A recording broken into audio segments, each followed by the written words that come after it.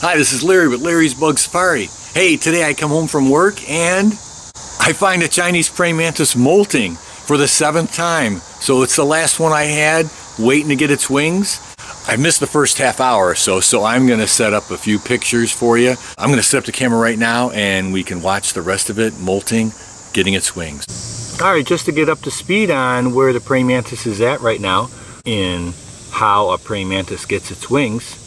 For several hours the praying mantis has been going from this position to this position and back and forth. And what it's doing is trying to create some space now to split from the old exoskeleton.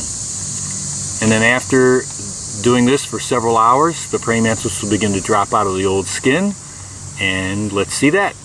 So our third photo, just to get us to catch up, you can see the praying mantis now. Looks like a blurry image, beginning to drop out of the old skin. And our fourth image, you can see the head separating and the front forelegs pulling out. This is the fourth image that I have. And as we get ready to join our video in progress,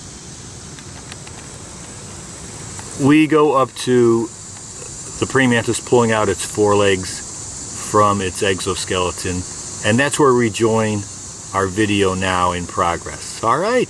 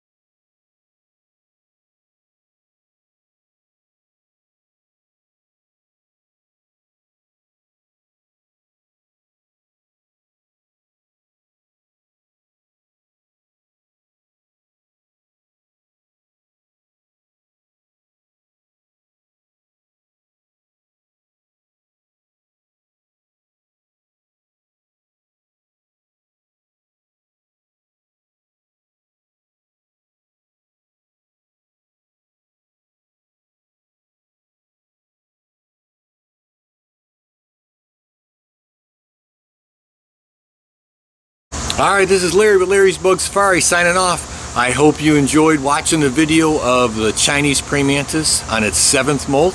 If you enjoyed the video, give me a thumbs up, subscribe as usual so you get notifications for future videos.